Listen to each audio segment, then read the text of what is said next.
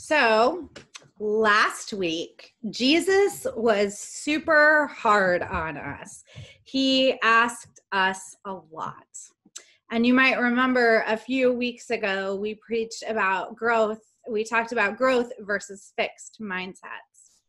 And my guess is that Jesus knows what is true of human behavior, which is that most of us are only capable of growing so much at one time. And so, last week, if you missed that one, you can listen to it on YouTube. And so last week, Jesus says that people are going to fight against their family members, mother-in-law, against daughter-in-law, and father, against son, and that being the gospel is going to bring division. And so this week, Jesus offers us comfort. Jesus offers us a little bit of reassurance. Jesus offers that being a disciple might be hard, it might be tricky, it might cost you something, but it also comes with great reward. That is the same thing that it says in Romans, that we have to die to sin so that we can have grace, the grace of God. And so today, I want to invite us, after we did such hard work last week, to celebrate just a little bit.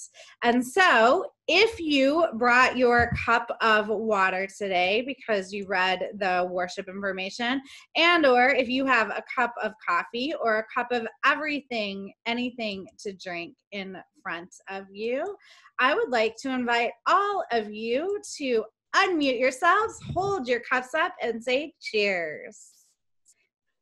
Cheers. Cheers. Cheers. Cheers. Cheers. Cheers. Cheers. Cheers. Cheers. Cheers to being disciples. Cheers to being part of the body of Christ. Cheers to knowing who we are. I think it's so interesting today that Jesus invites us to give a cup of cold water to other people to drink. But what's so interesting about that is that the thing that Jesus offers us first is our baptism. So when I was a kid, my parents were super church people. You know who these people are, and you can look around your screen and probably see many of their faces. So my dad's in the choir, my mom's the volunteer secretary, my mom's the volunteer librarian. My dad does a lot of the handy person work around the church. He fixed a lot of the electrical problems, did a lot of the tech. We spent a lot of time at church as I was growing up. And the thing about it is, my parents took our faith very, very seriously. And one of the things that my mom took very seriously was our baptisms. And so my baptism anniversary is August 19th. And the reason I know that is because every year to this day, 41 years later, my mom sends me a card and calls me and texts me and tells me happy baptism birthday. I have two younger sisters. And when we were growing up, what happened on your baptism birthday is that you got to ask mom to make whatever you wanted for dinner. Nobody else had a say. I, being the annoying high maintenance child, always asked for teriyaki chicken and stir fry in the wok. I'm pretty sure my mom only used her wok about once a year on my baptism birthday, but it was yummy. And here's what happened during your baptism birthday meal. Your baptism candle would get put on the table along with all of the other candles. And in the ways that family stories go, every year, 3 times a year, because there were 3 girls in my family, my dad would complain that he couldn't actually eat by candlelight because he couldn't see to get the food into his mouth. And every year, the rest of us would be like, oh, Daddy, it's fine. You know where your mouth is. We're eating by candlelight. We only do this 3 times a year. And then at the end of dinner, my mom would say, what happened on the day you were baptized? And the correct answer to this question was, that's the day I know for sure I became a child of God. That's the day I know for sure I became a child of God. Being a child of God matters. Being a child of God is how we get grace. Not the cheap grace where we're like, okay, well, I'm a child of God and I was marked with the cross of Christ forever and I can splash water on my head and remember my baptism. Not that kind of child of God. The kind of the child of God that we talked about last week and that Jesus talks about this week about righteousness and about disciples, and that Paul talks about in Romans. The wages of sin is death. And so once we're baptized, what happens is it doesn't make us magically perfect. It doesn't make our lives magically all better. It doesn't mean that everything is easy or that we have 100% of everything we need in life. But it does mean that we have been forgiven. It does mean that we have been washed. It means that we can trust that if things get tricky and if things get hard, and if we don't want to see the pain of others, or if we don't want to be disciples, or if we really are not sure we want to give up the sin, Jesus says, come, remember your baptism, be washed, and then you can try again. Sometimes we think that our baptisms or believing in Jesus or being disciples is freedom from things. It's freedom from the wages of sin being death. It's freedom from not knowing who you are or who you belong to or why your faith matters. I want to invite you today, as Jesus tells us and as Paul tells us in Romans, to start thinking about your baptism as freedom too. Freedom to, like Jesus said, be righteous. Freedom, like Jesus said, to be a prophet. Freedom, like Jesus said, to be a disciple, even if it costs you something. Freedom, like Jesus said, to offer other people a cold glass of water. As we have been talking about these days, offering someone a glass of water, offering them the freedom to know Jesus and the freedom to care more deeply about the world and about themselves and about others, is simply hitting a few buttons on your computer or on a text message and liking and sharing. In some ways, the barriers to coming to online church are so much lower for many people who are not used to church than coming to an in-person service. The other thing that we have freedom to, we have freedom to be connected. We have freedom to be connected to the whole entire body of Christ. Being baptized in Jesus is not this, I'm baptized so I'm fine, so I can do whatever I want and I know that Jesus will forgive me. It's not that at all. It's freedom to want to share. It's freedom to be truly connected to others and to the community around you, to know how deeply loved you are and to want to share that deep and abiding love with others. It's not the freedom to be independent. It's not the freedom to not care about what's going on in other people or about their pain. It's actually the freedom to care about their pain. It's the freedom to know that when other people's pain gets so hard, you can barely stand it in your own brain, that Jesus is there to take the rest of that pain. When I was a hospital chaplain and I would sit with people as they just learned that their loved one had died and their stories were so heartbreaking, I knew that I wasn't there alone. I knew that Jesus was there with me. I would imagine myself as just a channel where their pain went through the top of my head, straight up to Jesus. Because what my baptism gives me is the freedom to know who I am, who I belong to. And that gives me so much capacity to care about others. It's freedom to show up for your community. It's freedom to show up for the world around you.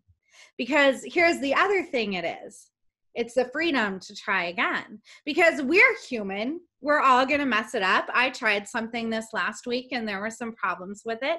And I had to issue an apology letter about it. And you know what? It was hard and there were definitely some tears involved. But you know what I know?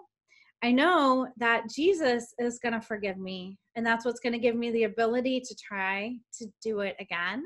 And that's what's going to give me the ability to not shut down, to not give up. It's not freedom from ever being stressed out. It's not the freedom from caring about others.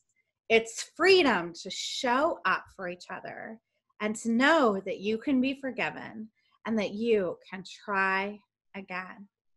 We have an incredible freedom to love one another, to offer each other cold drinks of water, to offer each other the gospel, and to remember that we are baptized children of God, no matter what, no matter how many times it takes, no matter how many times the wages of sin is death in our lives, and we pick ourselves up and we keep going and we try again.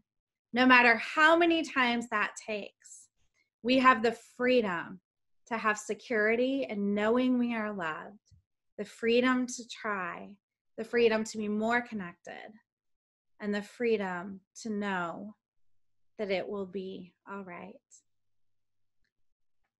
I want to invite you, if you have water that you are willing to touch, maybe instead of coffee, if you have been baptized, to get some water on your finger and draw a cross on your forehead. Or if you have other people in your house, you can do it to each other and repeat after me. I am a blessed, baptized, and loved child of God, no matter what, forever. Amen. Amen.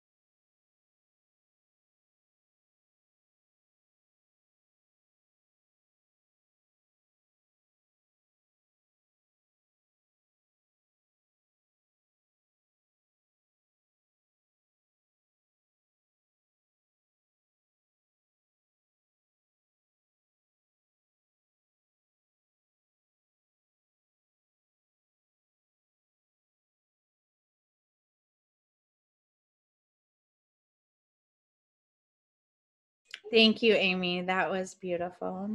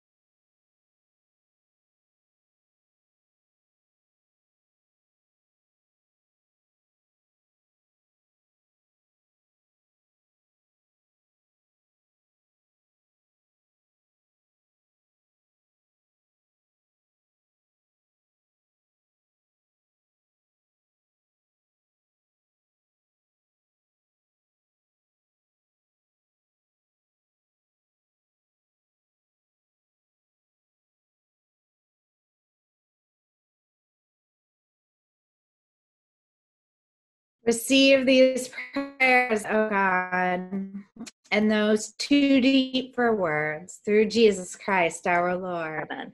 Amen. Because Jesus says we offer cups of water to each other. Can't do that physically, but by cheersing, offer it to unmute themselves. Mother. I click the right button. All right, everybody ready? No. All right, almost. Okay. Cheers. Cheers. Cheers. Peace be with you, Mom and Dad. Cheers. There you Peace be go. with you. Peace Peace be with you. Love the hair. Be with you. Be with you. Peace be with With you. you. Peace be with you. Peace be with you. Peace be with you. You. Peace be with Peace be with you all.